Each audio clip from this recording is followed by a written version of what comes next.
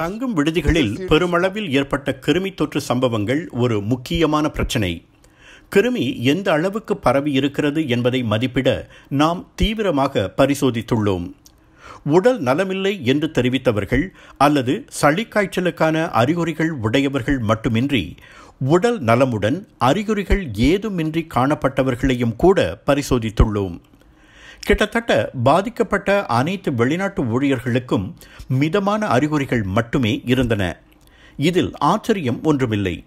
ஏனெனில் பொதுவாக அவர்கள் இளமையானவர்கள். ஆகவே COVID-19 கிருமி தொற்றால் அவர்கள் மோசமாக நோய்வாய்ப்படுவதற்கான சாத்தியம் குறைவு. நமது மருத்துவர்கள், தாதியர், சுகாதார பராமரிப்பு ஊழியர்கள் ஆகியோர் கடுமையாக உழைக்கிறார்கள். ஊழியர்களுக்கு முன்கூட்டியே சிகிச்சை அளிக்கிறார்கள்.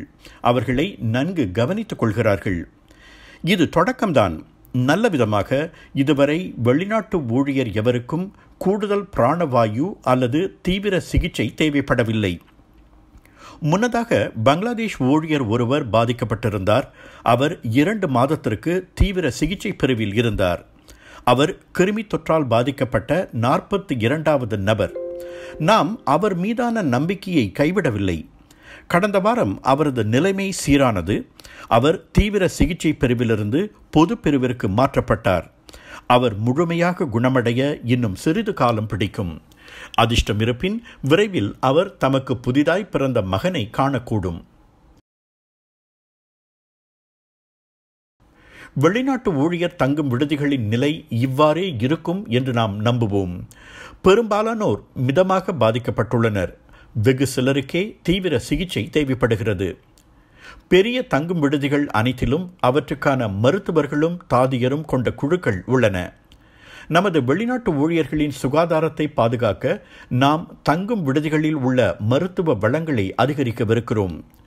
சளிக்காய்ச்சல் அறிகுறிகள் உடைய அனைவருக்கும் முறையான மருத்துவ சிகிச்சை உரிய நேரத்தில் கிடைப்பதை உறுதி செய்வதற்காக நாம் அதிகமான மருத்துவ ஊழியர்களை பணியில் அமர்த்துவோம்.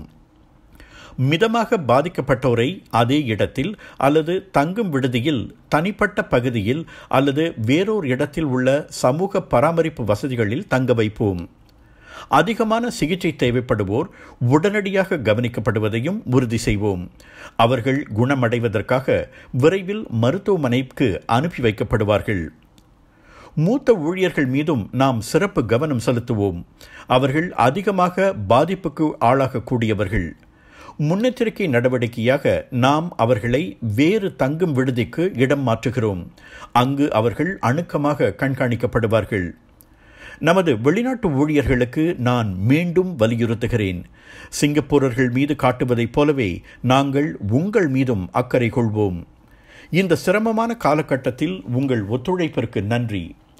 நாங்கள் உங்களது சுகாதாரம், நலன், வாழ்வாதாரம் ஆகியவற்றை கவனித்துக் கொள்வோம். உங்களுக்கு சம்பளம் கிடைப்பதை உறுதி செய்ய உங்கள் முதலாளிகளுடன் இணைந்து பணியாற்றுவோம். அதனால் நீங்கள் உங்கள் குடும்பத்திற்கு பணம் அனுப்பலாம். நீங்கள் உங்கள் நண்பர்களுடனும் குடும்பத்தினருடனும் தொடர்பில் இருக்க நாங்கள் உதவுவோம். ரமலான் மாதம் இன்னும் சில தினங்களில் தொடங்கிவிடும். நமது முஸ்லிம் ஊழியர்களுக்கு உரிய ஏற்பாடுகள் செய்யப்படுவதை நாங்கள் உறுதி செய்வோம். கடந்த வாரம் நமது இந்திய நண்பர்களுடன் புத்தாண்டை கொண்டாடியது போல் அடுத்த மாதம் நோன்பு பெருநாளின் போது நாம் நமது முஸ்லிம் நண்பர்களுடன் கொண்டாடுவோம்.